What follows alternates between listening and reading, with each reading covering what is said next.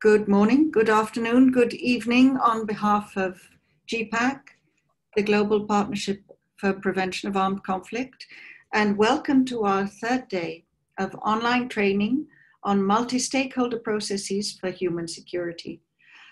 GPPAC is the Global Partnership for Prevention of Armed Conflict, founded in 2003, but launched in 2005 at the UN, a member-led network of civil society organizations working on conflict prevention and peace building across the world, working specifically with civil society. We promote a global shift in peace building in how the armed conflict is dealt with, working on a shift from reaction to prevention. And again, specifically, we work with the concept of human security. This is a map showing how GPPAC is really global. We have 15 different regional networks from Northeast Asia to Latin America, to Central America, to Africa, to the Middle East, North Africa region where I'm based. And we also have working groups as vertical structures cutting across all the regions, a peace education working group, policy and advocacy working group, gender focal points, again, in all the regions, and youth focal points in the regions. And this webinar is organized by the Improving Practice Working Group. I think we have an explanation about that, yes, which aim to improve the way conflict prevention and peace building are done in practice, based on the principles of human security and on a multi-stakeholder approach. Today is the third online training, and this is the third day of this training. And here's a photograph of our group in Vienna from 2 years ago. Our presenter today is John Rudy under the blue umbrella, and we have, as you can see, people from everywhere in that happy picture. John Rudy is who will give the presentation today, is a global educator on topics of human security, peace building, conflict transformation, and nonviolence. He has more than 35 years of work in 30 countries in Asia and Africa, and has focused his efforts at transforming conflict and community and middle-out leadership. His recent training energies have gone towards human security and civil society. He will soon be teaching a 5-week course on peace education with the Mindanao Peace Building Institute. I think maybe he can put the information for you in the chat. John will give a recap of the past 2 days, and then today he will be giving a presentation on civilian peacekeeping. What he will do, the format will be that he will give the presentation, then we'll invite questions and discussion, and then he will come to a case study. So please go ahead, John, and welcome everyone. Thanks, Lucy. Let me get my participants and my chat set up here now that I'm sharing screen. And it's good to see some of you back again today. I'm going to do a brief overview just to remind us of the things that we've already covered, and to alert you to these resources, the GPPAC multi-stakeholder processes for conflict prevention and peace building manual, freely available at the link, or if you flash the QR code there. Also, I've been drawing a lot these last 2 days and today on the multi-stakeholder guide. They have their own website, mspguide.org. Again, freely downloadable. Some other resources, videos, and other ways to use their multi-stakeholder guide. Again, to remind us, the first day we took a look at designing an MSP, yesterday facilitating.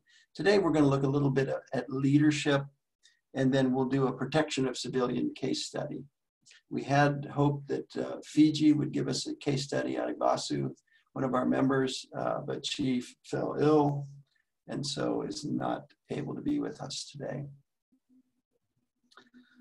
The human security definition the UN definition of human security: freedom from fear, freedom from want, and freedom to live in dignity. And when we design an MSP, then we're looking specifically, we have three approaches to this. We can look at it problem-oriented, conflict-oriented, or opportunity-oriented. And it really makes a difference how you approach the MSP. If you're opportunity-focused, it's much less crisis-oriented than perhaps problem or conflict orientation might be. And so the kind of leadership, which we'll talk a little bit about today, may differ in those cases. We always want to do an assessment of the resources we bring to an MSP, and we always want to look for the gaps that develop in designing these multi-stakeholder processes. What's missing? Who's missing? Is there a major sector that could be included to enhance the work of the MSP? And then the planning cycle, the adaptive planning, the collaborative action, reflective monitoring. There's a synergy that happens when you begin to operationalize an MSP. Again, we looked at some of the various facilitation skills yesterday that might be needed during an MSP. And all groups kind of go through phases of coming together, of discovering differences, of potentially flying apart, but good leadership can help it move to co-creation, convergence, and commitment stages. Today, I want to ask you this question. Look at this picture and ask yourself, what can you say about leadership in this picture?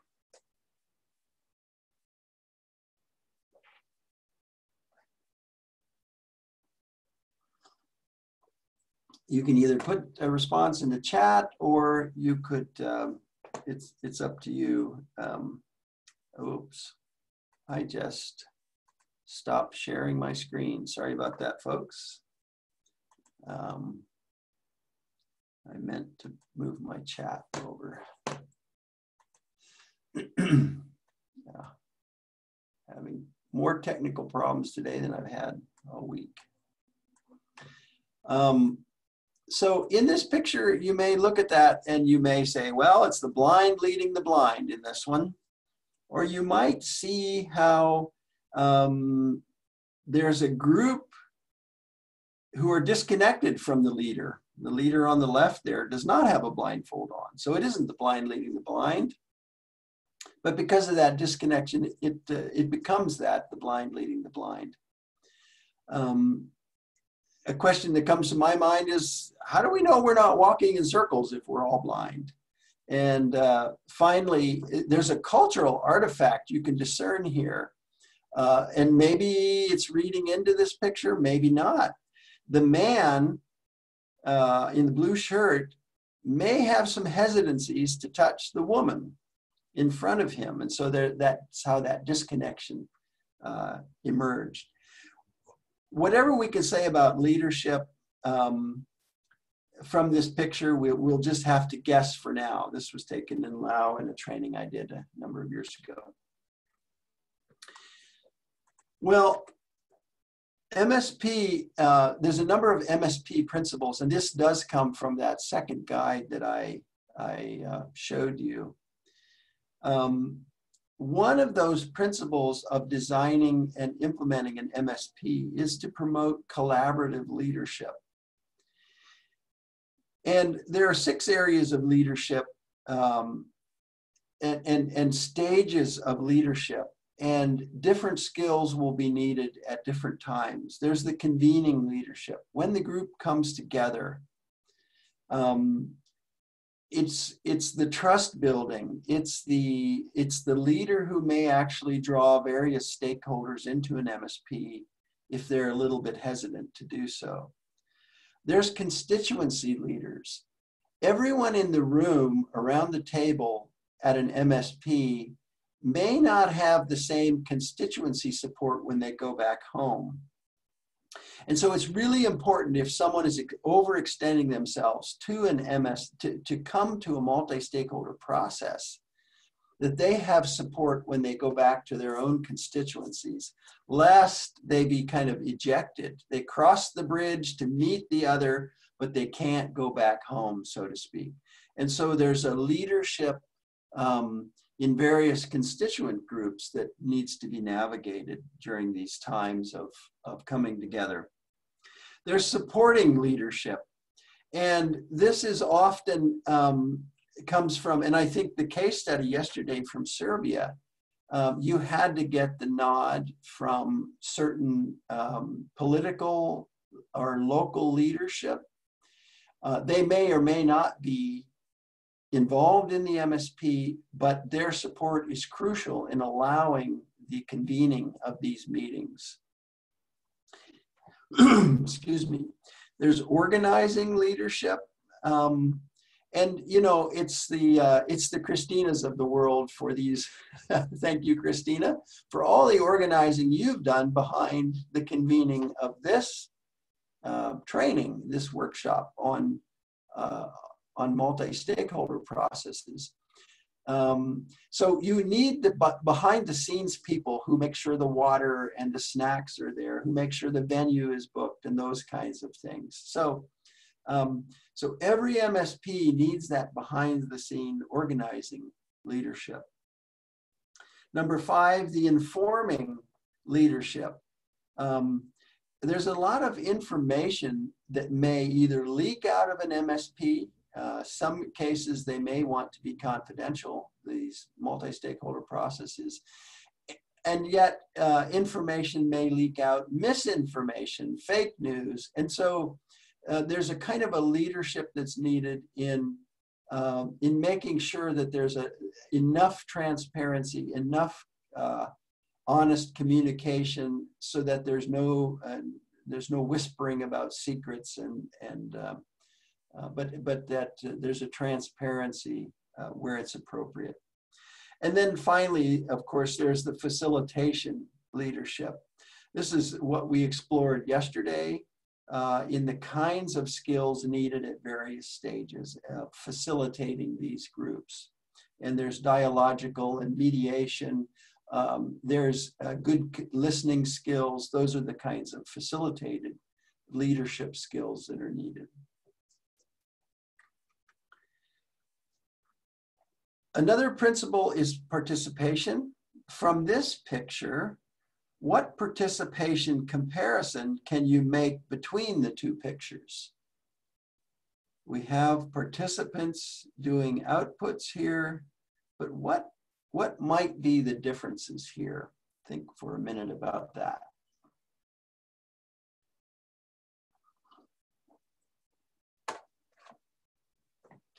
So perhaps you notice that the one is holding a microphone.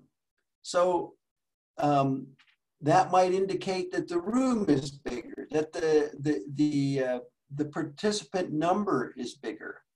We don't know who the picture on the right, who they're talking to, but there's a microphone which indicates some kind of a bigger, more populated process. Who has the floor? Now, in the left picture, you can see that's me, if you don't recognize me.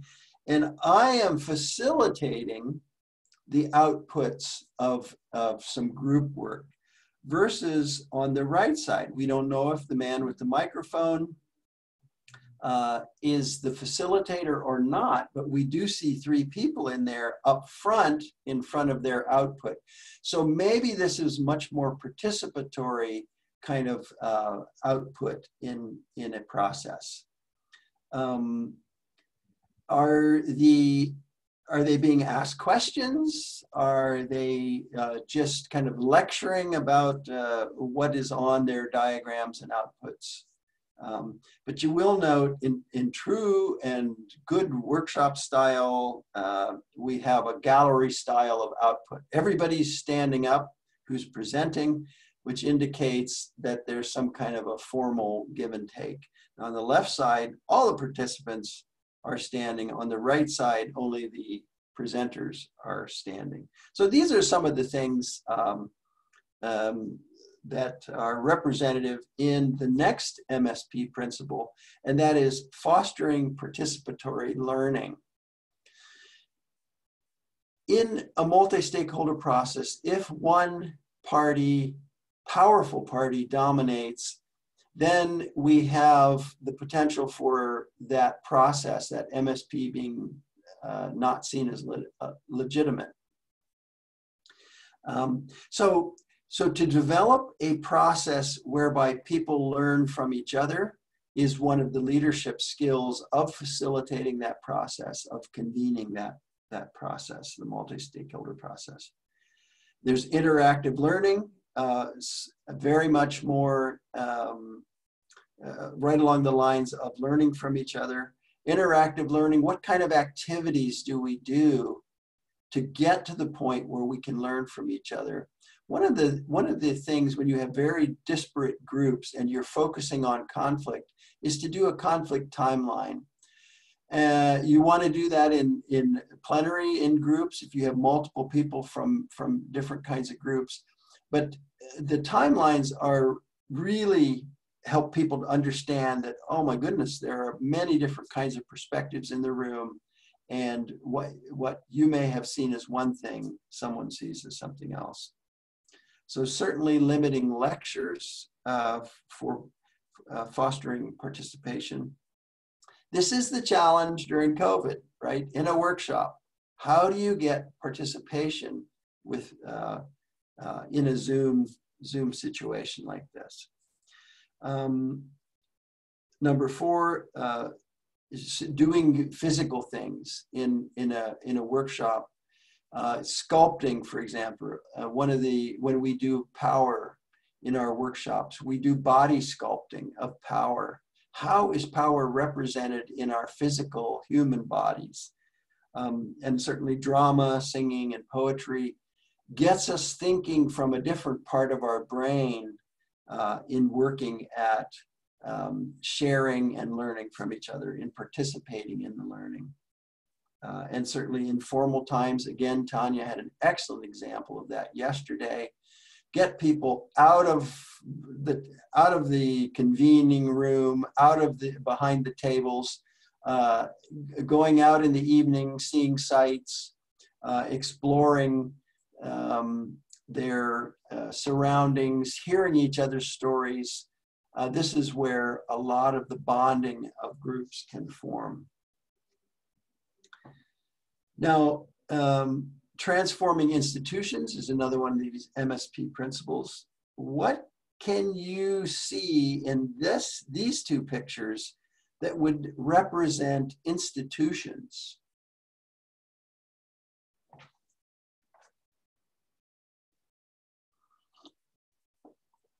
Well, we see what appears to be students in school uniforms. So we know the school is one of the institutions present here. We might see the picture on the right and say, well, there's a flag that's being hoisted at school. So there's a kind of a respect that's being instituted in this school for the nation state. And this happens to be in East Timor, Timor-Leste. We might say that the fact that there is a school represents a kind of a value set, an institutionalized value set in this particular place. So the fact that students are learning means that there's a value set that wants to see children develop and thrive.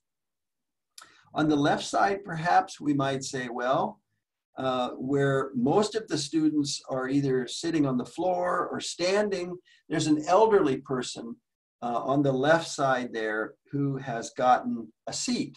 And so we might be able to discern some of the values, traditions, in this society that values respect and honor for the elderly. And again, making some pretty big leaps of logic here and conclusions, but these are the skills that we need to develop as we are coming together in diversity around the multi-stakeholder table. And so this principle of transforming institutions and structures, we need to find supporting institutions, and we also need to identify the obstructing institutions. We've used the term spoilers with them before. So we need to figure out who are allies and who those are obstructing us. We need to think about systems thinking. You know, it's not just one government agency who may be obstructing, but it's a whole system that was working together, and our multi-stakeholder process may be working against a system. And the spoiler happens to be just one actor, but it's a whole system. We need to think about institutional change. So how do institutions change? If they are opposing the kind of purpose and work that we're doing as a multi-stakeholder process, how might that institution change to become an ally? And then we finally need to think about cultural change. Are there cultural artifacts that are prohibiting or thwarting the efforts of our multi-stakeholder process? So I'm going to take a break now. That's the input I have for today. I wonder if there are any questions or any thoughts about the leadership of a multi-stakeholder process. You can unmute yourself. We're a small enough group if you have questions, or you can put them in the chat.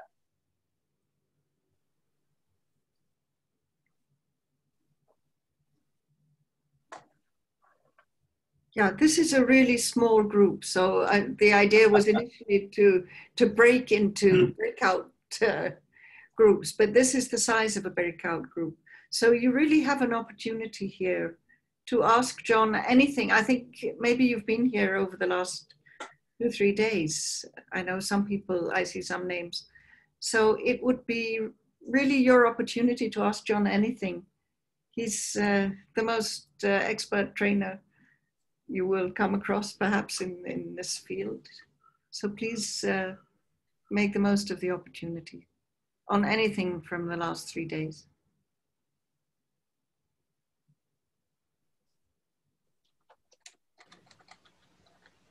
Do you understand me? Do you hear me? Yes, no. Go ahead. Hi. Well, good morning. I was wondering about if there is a conflict and a big disbalance in power. So how do you do that the minority group that has less power, how can you provide that their voice has more impact than they normally will have because they have so less power? Yeah, thank you, Jet. And Jet, can you tell me where you're from? Well, I'm from the Netherlands, but I live in Chiapas, Mexico, where I work for a small international peace organization. Okay, thank you, Jet. Yeah, that's a great question. And I think actually the entire topic of the workshop here is about power and balancing power. Why would we come together over some purpose if it wasn't to kind of enhance voices that really don't have some kind of representation or power? And so it's in the very multi-stakeholder process itself where you want to gain allies. And if you're finding it difficult to have a voice, a cohesive group of stakeholders from various sectors who begin to take that issue on, then certainly that voice is enhanced. The power, and whether it's political or social or even economic, these things can be used in any of those sectors or spheres. They can be, that's one of the main purposes of this. Now, within the group, you will find a power imbalance. And so this is the leadership skills that it takes to get that, group, to get that minority group understood and represented with the more powerful so that they can come alongside and be allies. And remember, there are many kinds of power, right? So one of the most overlooked, but one of the greatest in use right now is people power. Multi-stakeholder processes are for getting people together to enhance the collective voice on something that they all care about. So does that help any, Jet? Yeah, in theory. Yeah. And the devil's in the details, right? Yeah. Yeah. Well, let me just move on to a case study about civilian protection here. And again, we'll make this fairly brief since our numbers are small today. So the idea of protecting civilians, why do we do this? Well, partly because 90% of casualties these days in any kind of violent conflict are civilians. And so this case study is about an area where civilians are really being violated. And so we want to form a multi-stakeholder process to address the issue of protecting civilians in a violent conflict. There are a number of angles we could approach this from and convince our various actors that we've identified to be a part of this. There's the moral argument.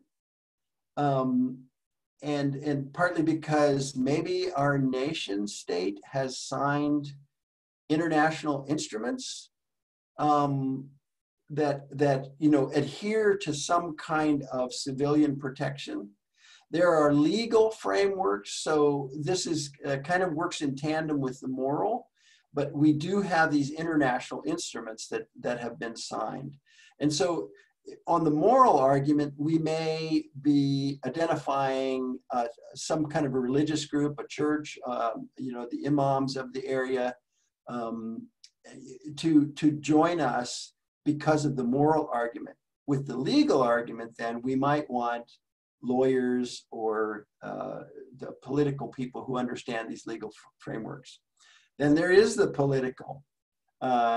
So who might be need some political legitimacy because not protecting civilians is undermining their own governance legitimacy. So then you have the political actors, which may be different than the legal folks. And then there's, of course, there's the strategic, right? In terms of local population, there's the idea of winning population support. Well, who represents the population of the area? Traditional leaders. Again, you might go to second track religious leaders. You might go to the business leaders, for example, to invite to an MSP with the purpose of protecting civilians. And then you might want to hammer out an agreement that human security is the basis around which we will focus our efforts on protecting civilian. Human security as opposed to hardware-based security and the security actors of military and police, right? So this is part of the group formation, is to agree that human security provides a broader basis, a better umbrella of protection for civilians than does military. Military and police can't be everywhere at every time, but there are humans impacted. And so human security ensures that security actors will always be where they need to be. So then we ask, Well, human security, protection of civilians, how? And we've kind of answered that with our vision statement before, right? This is kind of like the vision statement of the group or the purpose statement of the group. But then we get into the weeds of the how do we do protection of civilian. So there's a monitoring of civilian harm, there's reducing threats, there's reducing civilian vulnerabilities, there's improving the protective environment. If we were to outline each of these, now the various actors in terms of civilian protection might become even clearer. It's not that we're saying with a human security lens that police and military are not needed, no, but they have specific duties, and the multi-stakeholder process will ensure that they're not trying to provide security where the best kinds of security are not available. So we might think about who might do the best in terms of monitoring. Well, in my experience in the Philippines, Bantay ceasefire in Mindanao provided a civilian monitoring and a neutral, impartial monitoring of the way the ceasefire was being adhered to. Reducing threats to civilians. Again, you might have a political actor, you might have local governance, you might even on this MSP, you might have a representative of the quote rebel group. And you see the difficulties in leading a group like that. If you have military, you have rebel groups in the same MSP. How many years would it take to develop that? And yet, without both of the buy-in of, at least buy-in of those groups, you're not going to have the kind of human security oriented protection of civilian you could get. Reducing civilian vulnerabilities. Here's where you might want NGOs and LNGOs to be able to address the human security needs and fears and certainly the dignity parts of human security. Improving the protective environment. That sounds like military speak for me. And this might be the role in which the military might provide. I do want to contrast security paradigms at this point, because this is where in a multi-stakeholder process, you're going to have the security actors arguing over security approaches. I find this really striking. On the left hand, when I was teaching in higher education just a year and a half ago, I used to get these catalogs from textbook companies. And look at this, international affairs. It's all about weaponry. There's drones and there's armed soldiers on the cover of this thing. And I'm telling you, the books in this catalog were all about hardware-based security. I don't think there was a single human security-based book in this catalog. If you look on the right side, this is some significant work that civilians did in a human security course I taught a few years ago at MPI. And look at the nuance of security based on conflict analysis tools that they were using. In your multi-stakeholder process, you're going to have these two approaches. How do you as a leader take control of this and honor the approaches of each and figure out where the best use for each of the resources around the table is? And certainly when we come to language, again, maybe the approaches have their specific language. Look at the contrast in terminology here. From the military term of enemy or adversary, police are dealing with criminals. Human rights people are even dealing with perpetrators, right? But civil society calls people stakeholders. Now, it's not that civil society, lets perpetrators of abuse go, but they may be powerful actors who need to be dealt with in a more nuanced way than just arrest and prosecution. There, it may be more complicated than that. But you can see already the contrast in approach to all of the actors in a given scenario. So some of the issues that need to be facilitated, and again, Jet, back to your question here, this is the devil's in the details here, because there's a lot of hard work you have to do around the table. How do you do joint analysis when you have such different approaches to security? And remember, our MSP, our case study here, is around civilian protection. How do you analyze, what the threats are, where the resources are? Who might have ideas about what best security is provided? Coming up with a theory of change, because you have an insecure location, otherwise you wouldn't be meeting about protection of civilians. So how do you think that's all going to change? Your theory of change is really an important part of working through to that group cohesiveness. And then how do you approach civilians? I'm just always fascinated with the language. I heard a military guy say once, what are these people doing in my battle space? And the people, the local residents, are saying, what are these soldiers doing in my backyard? And both of them were in the same space at the same time. Like these two approaches are so far apart. And yet we're human security centered. We're looking at protection of civilians. Which approach do you think would give most protection?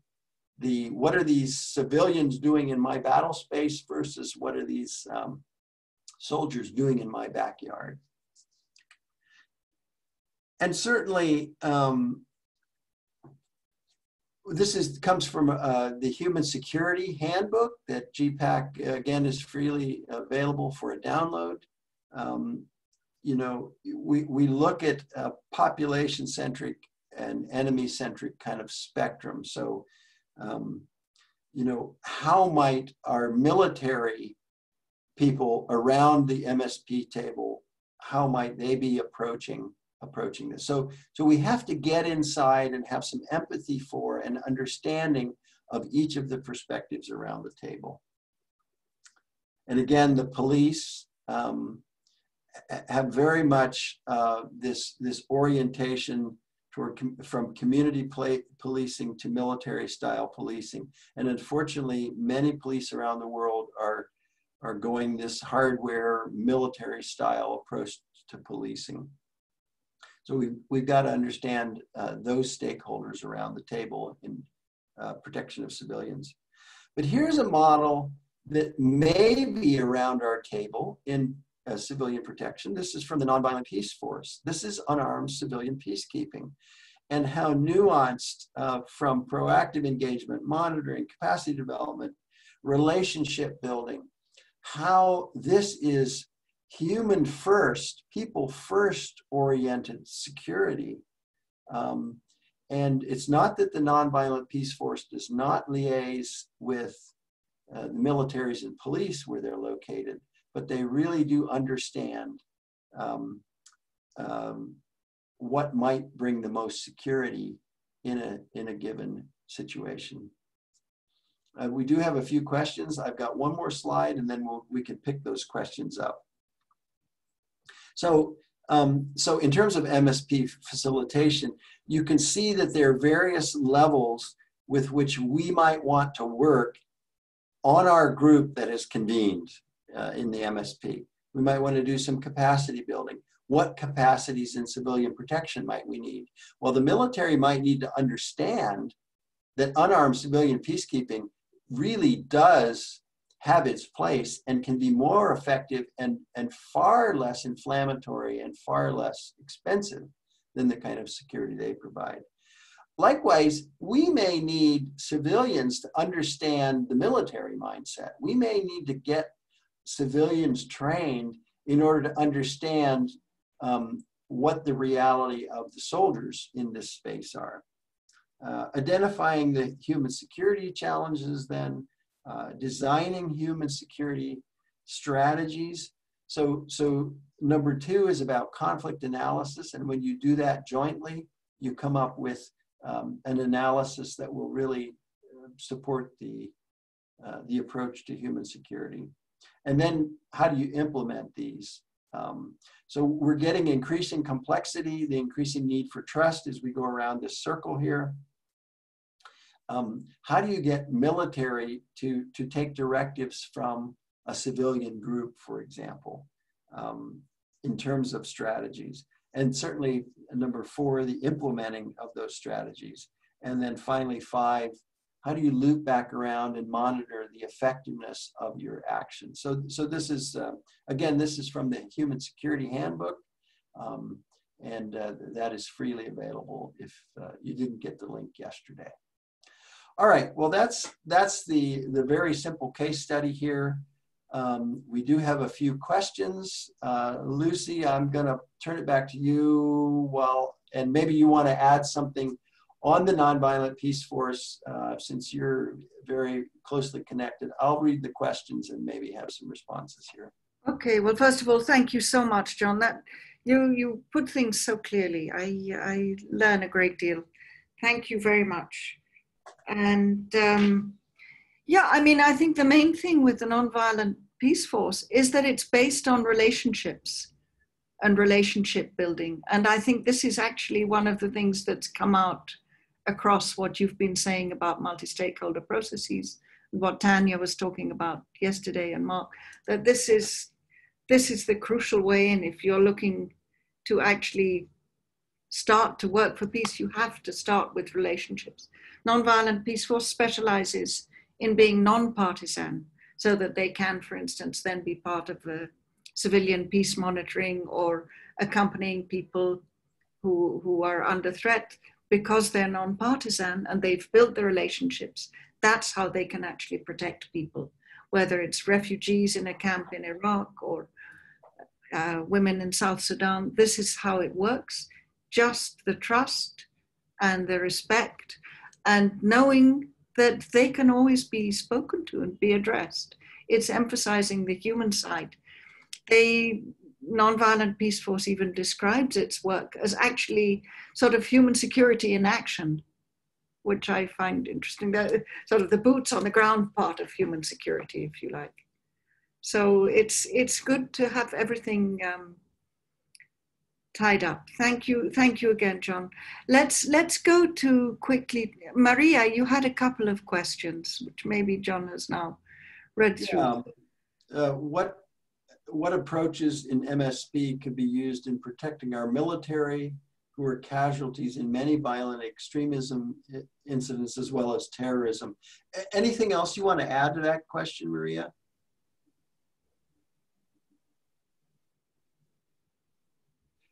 If not, let me just say, this is why military would need a multi-stakeholder process. Lucy talked a lot about relationships. If the military is in an area patrolling, for example, would it not be better if the military had the trust of the local population instead of having a hostile local population? So the military, I have some experience in Afghanistan as well, understanding that, you know, the language that comes out of that is winning hearts and minds and some of this old language. There's something to that about making your intentions in the area known. Now, you can have a local population indifferent to the military or even afraid of the military who really aren't the people who are, you know, shooting or exploding bombs, right? If you have a dialogue process to explain exactly what the objectives are, well, how does a military who's a complete outside force gain any kind of trust at all, especially given the power imbalance between the two groups, local populations and military, right? Some kind of a multi-stakeholder process. And the entry point that I found in a lot of military is the CIMIC people, the Civ Mil people. there's a certain percentage of those soldiers whose job it is to engage local populations. Those are the people who best understand the realities of being in a space like that and the vulnerabilities. Well, a multi-stakeholder process might be able to expand that, and really the military may achieve their objectives without even having soldiers in the area if there's enough trust, if there's a multi-stakeholder process that gives them the assurance at least these threats aren't coming from this or that area, right? How do you get to that? It's a lot of work. It's a lot of trust building. It takes some neutral parties who are able to shuttle between, because certainly local leaders aren't going to want to be seen, especially if there's a lot of abuses. They're not going to want to be seen with local militaries or local militias who are actually, you know, in active combat, right? So this is very complicated, but it takes, I think it takes civil society to kind of convene some of these things, because there's access to various levels. And we could go into the analysis of, you know, the pyramid, for example. It's the middle out actors who have access to grassroots and upper layer leadership. So I hope that gave a little bit of insights, but you know, this is long drawn out work. And I think Tanya, yesterday you said 3 years of process. Yeah, they aren't quick, but okay, Maria, I see you have your mic unmuted. You want to follow up? Yeah, John.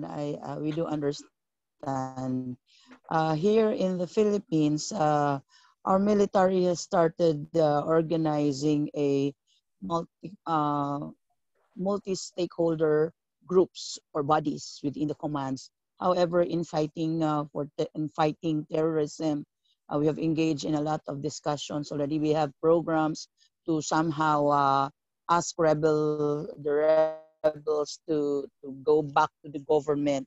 However, it's such a complicated thing when politics come in, because some politicians, maybe or not all, are using these armed groups, are using this PPANDF, including the Abu Sayyaf, including the MILF, their own vested interests. So in having MSPs, I don't know if GPPAC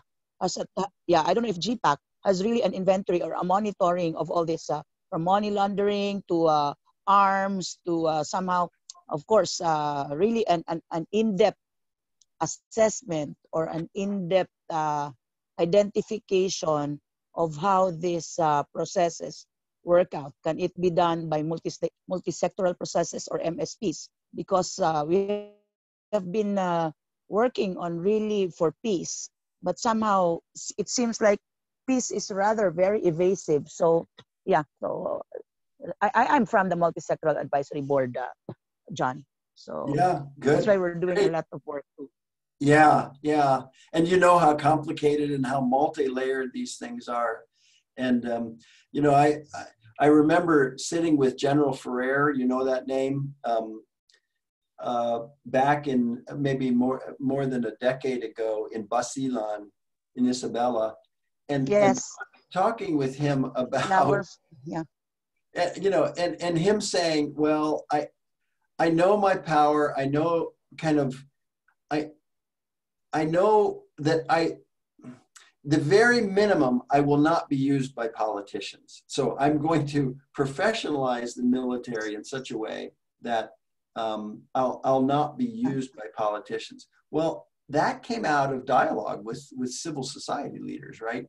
And his position on that. Now it's more complicated than that, but I remember thinking, well, that was a capacity that in some kind of a dialogue, and can you imagine if that is a sustained dialogue, how people interacting in their own leadership roles with other leaders from other sectors might begin to kind of change the culture within their own sectors and organizations. I want to pick up also this question about organized crime from Jet. Now, it's interesting because I remember a case from Los Angeles. I think it's Los Angeles, where no, it might be Chicago actually, where you had gang leaders and the gangs were at war with each other. Now this isn't directly, this is organized crime is a little bit more complex here, but they developed a community multi-stakeholder process and started to invite the gang leaders in to figure out what their needs and perspective is. And they took a lot of flack from local leaders, right? From political leaders to even some civic leaders. Why are you inviting these gangs in? But it resulted in greater human security because the gangs stopped fighting when some of these spats were mediated between the gangs. And kind of some of the criminal behavior they were involved in, they realized that it was only a few perpetrators of most of the violent incidents. And when the gangs were able to rein their own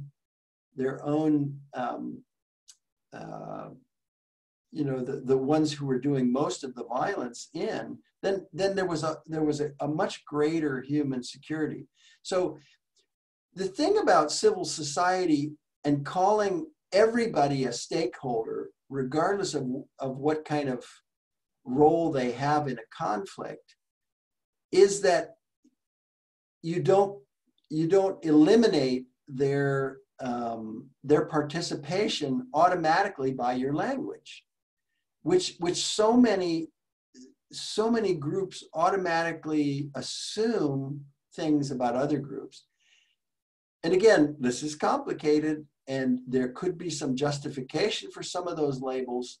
On the other hand, I remember, the US was trying to convene peace talks in Afghanistan, but consistently, the international community, in fact, consistently refused to invite the Taliban. Well, how are you going to have any peace, right? Because they were labeled terrorists, there was no way to approach the Taliban for inclusion. And so it took civic leaders to say, look, let's neutralize the language, even though there's a lot of harm on all sides here.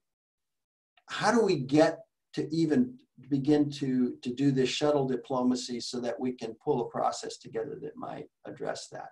So that's the thought. Jet, do you have any thoughts there or any follow-ups with that question of yours on organized crime?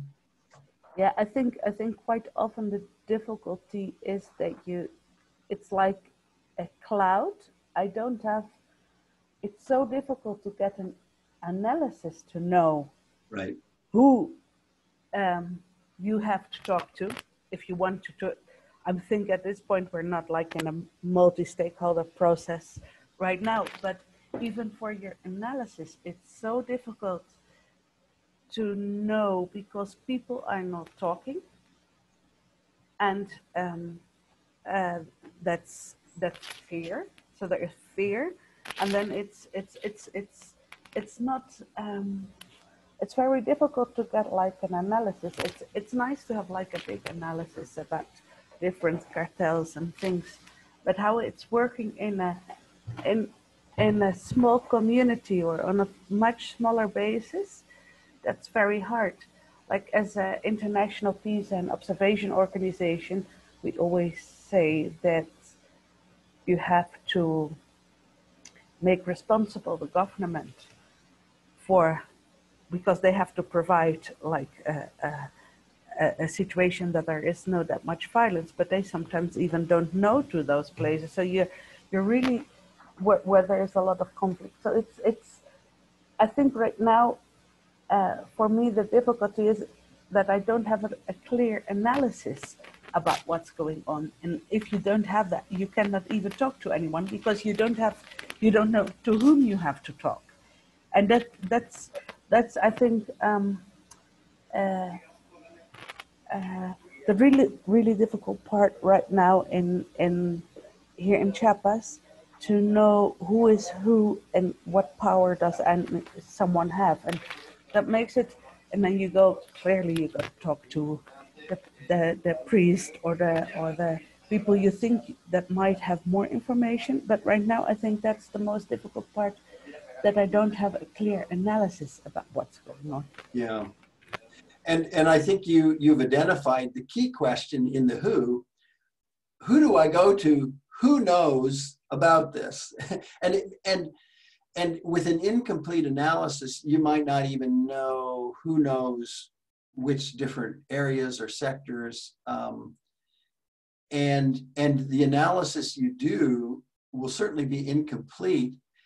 You know, the ultimate hope for a multi-stakeholder process in doing conflict analysis is that a complete picture emerges, even if not everybody agrees on that picture.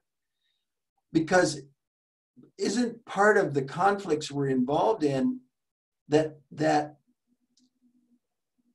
perspectives have been left out, and that leaving out leads to terrorism, it leads to despondency and secondary violence and internalized violence and internalized kind of a feeling of repression.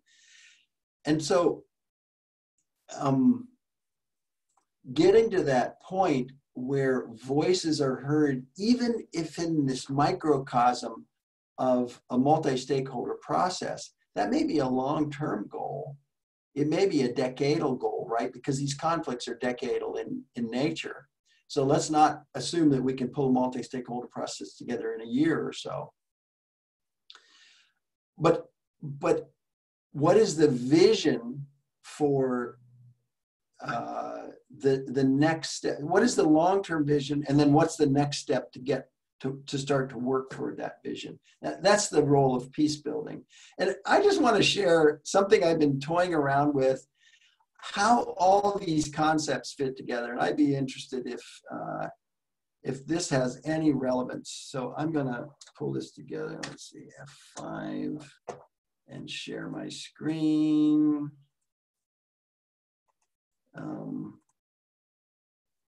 Why can't? Oh, am I still sharing my screen? Can you see my screen? Okay. Yes. Yes. I see it. So the question is, how does it all fit together? Well, we have these storm clouds that blow in, and that's conflict, right? Now, in the idea of conflict transformation, conflict is neutral. It's neither good nor bad. It's an energy, and we can harness energy. But what happens is the choices for violence are made. And so these storm clouds develop these floods of violence. And of course, human security gets trounced. It gets damaged when these floods happen. Want, fear, indignity, trauma happens, right? And these floods threaten to wash people away. Relief and development moves in some of these, during some of these floods, and provides a solid place to stand on. But it's not the end all and be all, but it is critical, especially in want, right? If you have a humanitarian emergency, you want to get food and water and shelter in places like that. Human security, though, provides that umbrella under which the people stand. And that is working at freedom from fear, freedom from want, freedom and freedom from indignity. Peace building is what expands that umbrella of human security to provide more and more long-term solutions and people-centric kinds of, it's whether it's relationship building, whether it's the task of peace building. And sometimes we have to step out and we have to do our conflict analysis, and we have to say, well, so what's going on here in this storm? Conflict transformation is building that garden that channels and absorbs these floodwaters, right? And we're trying to grow something beautiful. So conflict transformation is taking all that energy after violence is reduced and growing the garden. And nonviolence is part of what is the modality with which these waters of violence are dried up, and provide our garden of conflict transformation to grow. And, you know, through this all, we have to maintain this vision of hope that all of this, these floodwaters will be dried up, and the next storm will not cause a flood of violence, but will be an appropriate amount of rain. Nonviolence providing that brilliance all the way around. Anyways, it's just something I've been working on because I've been struggling with how does all this stuff fit together? You know, we use all these words, we use all of these terms, and we have all of these frameworks. How does it fit together? Does this make sense to anybody, or am I like way off base here? I think it's beautiful, actually. I'm thinking about it, but it's lovely.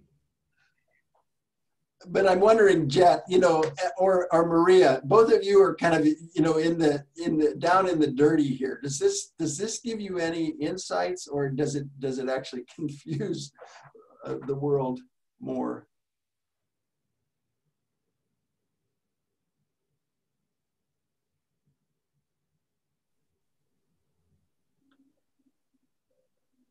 Anyways. No, yeah, no, I think it makes sense. I'm not sure if it is all, how to say, organized in that way, but maybe conflict. It's also like what's the framework you're working from? I think we work more from conflict transformation than human security, but both are so interconnected that. No, I think it's very well. It's at least like one picture wherein you see all of it. Thank you. I think it's really nice. And you know, conflict transformation is a fundamental framework, right?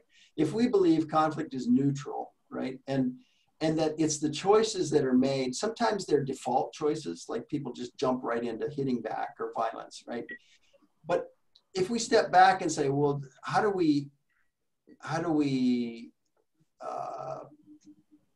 hesitate in that moment of knee-jerk reaction of hitting back or violence, and really see that there's a lot of raw material here. It's both physical, like physical body, right, when we're under stress, but some people live under that all the time. But conflict is a raw material. What would happen if we channel that toward greater trust and, you know, better relationships and more conflict carrying capacity? That's kind of the vision I have for conflict transformation. And it is, you know, but gardens get washed away by violence. And so we understand that a lot of the work we've done, I think about Mindanao, where I've spent so long, you know, there were gains made, and then all of a sudden it's just washed away by this flood of violence again that seemed to be cyclical there for a while, every 3 years, right? Well, you notice that it's kind of stretched out, but it's really, the violence is kind of morphed as well. And so, you know, anyways, yeah, enough of that. I noticed there were some other questions. The abuse of MSPs by politicians with a tendency of capitalizing human rights. Yeah, it's this discussion of justice, for example. Human rights advocates are really justice oriented, and justice is injustice is a big part of indignity and, of course, fear, right? And yet, so one of the things we do in training is the justice, peace, mercy, and truth fishbowl, right? To understand that if those things aren't all balanced, then justice, all of the wars of the 20th century were prosecuted on the basis of justice. So justice alone does not give us the human security we need. And in designing a multi-stakeholder process, again, that's one of the things you may have to, you have to manage, right? Is a lot of these powerful actors who come with an agenda. Well, maybe they're not the right who to have at your multi-stakeholder process. If the agenda is so bullheaded, and yet if they're critical actors, then you got to find a way to build the listening capacities in, stepping back away from the polarizing issues. But again, you know, the strategic who is really a strategic part of pulling an MSP together. Okay, where are we time-wise? Okay, we're okay. So, John, I wanted to add to your picture. I think that it is beautiful and it explains the process very well. I would somehow add time somewhere, because these processes last for long, and actually they are eternal, if I may say. It does not stop, because that is from my small experience in comparison to yours. And also, in addition to that, they last for many reasons, because of the nature of the conflict, because of geopolitics, because of politicians or decision makers actually who are becoming ruthless all over the world. I have to say that the 21st century is completely uncomparable with at least 20th century, because there are many vested interests of big powers, big corporations. So it is not only up to one government. That's the trouble, if I may say. So we have to take all these powerful actors when we think about power and time. So what do we do in our local communities? The only choice that we have is to keep on going and to keep on working with local population on building resilience, on involving them in different types of processes, on simply not giving up, because that is not the choice. But can we tackle all these complex problems? I'm not so sure.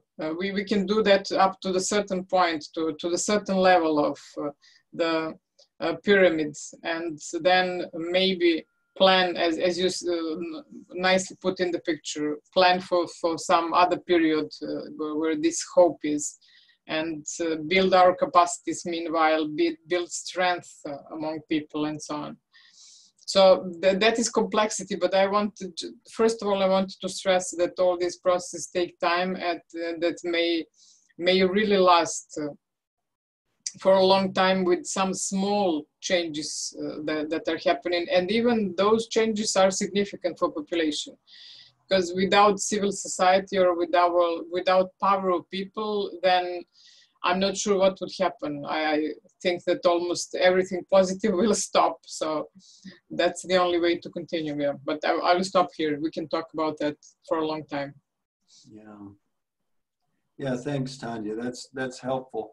Yeah, how do you add time? How do you understand time and these powerful interests? Those are questions I think, you know, each MSP has to kind of face each convening, and to the first part of your point, understanding the original peace building 1.0 was a set of skills, whereas peace building 2.0 was figured out that there's a lot of sectors to be brought to this discussion, and peace building 3.0 now we understand that we have to think at a systems level, and we have to build peace in at every sector, and it's not just a professionalized activity, but it's a culture of peace. And of course, that word has been floating around for a long time, but a culture of peace means that everything is infused with the capacities of transforming conflict, is understanding their contribution to the world we want, right? The greater common good. And these are wicked problems, very interconnected in a way that, and they seem overwhelming. You know, when the US spends $800 billion a year on armaments, you know, on its military, that just seems overwhelming. How do you go up against that much money every year that has vested interest in hardware-based security? When you know, NGOs and peace organizations are just starving to death, and you know, where's the hope in that? Except that you said, Tanya, we keep going, we keep moving ahead. So yeah. So I think Does anyone have a burning question? There's been a lot going through the chat here. I haven't been able to keep up. Some of it was just asking opinions, actually, John. Okay. Everyone is very happy with the workshops. But I don't see any burning questions. That's a horrific number you brought up just there, $800 billion. Well, and you know, the Institute of Economics for Peace is telling us that every year the world wastes $14 trillion on violence and conflict. And I call that wasting, because imagine if we had those resources flipped around for the greater common good, for clean water in the want, for, you know, for human security in the fear, and, you know, for dignity for all. Oh my goodness. So there's the opportunity, right? Do we want to form an MSP around the opportunity of how much low-hanging fruit we could get if we eliminated violence? My own state of Pennsylvania in the US was carrying a $4 billion deficit. Maybe I'm not getting the numbers right. But anyways, I figured out that our own state deficit, just by reducing violence, and the only indicator of that was the reduced incarceration, would wipe that budget shortfall out in a year. So just reducing violence by 25%, and its only metric is incarceration. It's like, there's a lot of hope there. Like, this seems doable, doesn't it? Anyways.